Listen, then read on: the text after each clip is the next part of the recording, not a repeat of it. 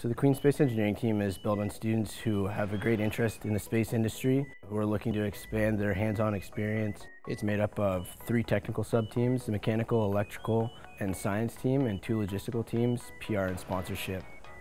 The mechanical sub-team focuses on the chassis, drivetrain, and end effectors of the rover, while the electrical team focuses on printed circuit boards, electrical control systems, and communication systems.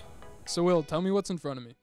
So right here we have the Queen Space Engineering team's rover for the 2016 competition year. Each year we build a brand new rover.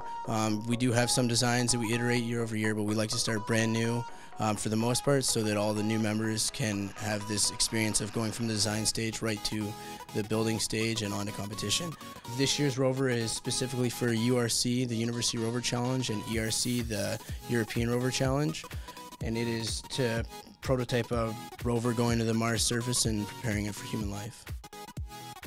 Tell me everything that it should be able to do if it was to be on Mars surface. So starting with the science components of the rover, it can handle wind speed, wind direction, measure temperature and humidity, both of the soil and the air. This is done through various sensors hooked up through our Raspberry Pi, as well as some soil probes that we were able to pick up. And it can collect samples in about 25-gram sizes, and it can hold 6 samples at a time. And those are to take back to like a base station for an astronaut to test firsthand. Some of its other capabilities, it can go up a slope close to 60 degrees on relatively solid soil ground. It can go off about a 1-meter drop and stay stable. It's also able to pick up its GPS location and actually the direction it's facing with relative to true north.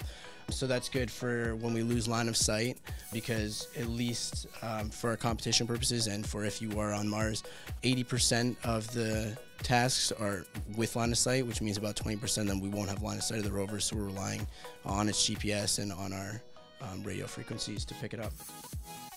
So this year at QSED has been a drastically different year for us, based on the amount of experience that we've gained over the last 10 years as a design team, and also because we've had a lot of returning members this year and compared to previous years that have had experience in competitions such as URC in the past 2 years and Ludobotics 3 years ago.